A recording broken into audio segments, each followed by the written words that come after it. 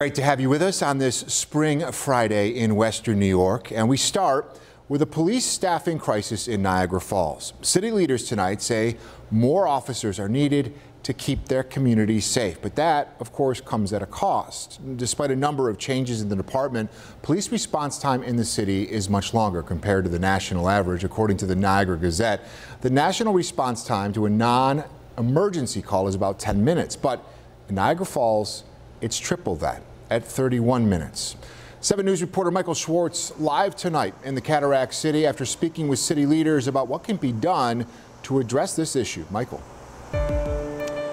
Jeff, the city council meeting ended just a few minutes ago, and while the issue of police officer shortage has not been addressed tonight, I'm told that talks will now continue for the sake of the officers and the safety of this community.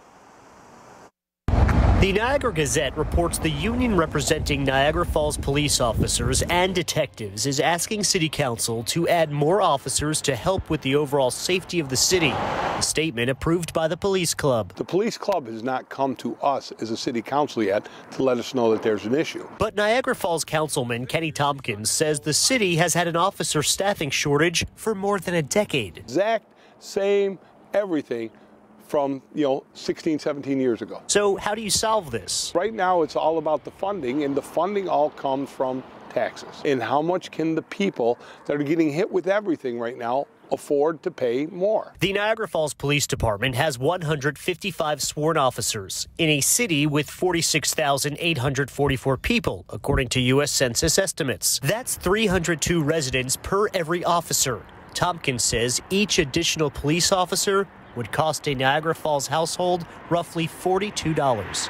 I personally would pay it in a heartbeat. But a lot of people say, no, we don't want to pay it. We should have all this now with what we pay. Tompkins says right now Niagara Falls would have to cut elsewhere in order to add more police officers. You take away from the Department of Public Works, right? So we're going to cut 4 guys in Public Works so we can bring on 4 police officers.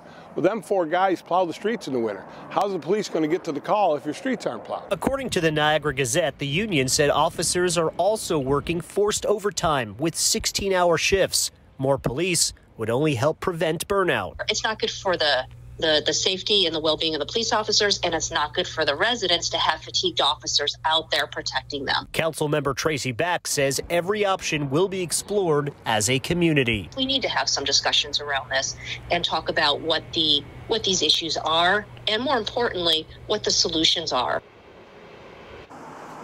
Now, what was approved in tonight's meeting just a few minutes ago was new police cars for the Niagara Falls Police Department. Now, Tompkins said that police officers are being given the tools, except there's only a certain amount of money to then hire new officers. So there's a lot of balancing and moving pieces around in order to find solutions. And of course, as Tracy Back said, it's going to take the entire community, local leaders, and of course, the taxpayers here to figure out what can be done. And Jeff, as I mentioned in the 5 o'clock hour, you were here during your Believe in Buffalo series. People here saying that Niagara Falls is making a comeback, but tourism, safety, all come at a cost that will be looked into. For now, live in Niagara Falls, Michael Schwartz, 7 News. Well said, Michael. Thank you.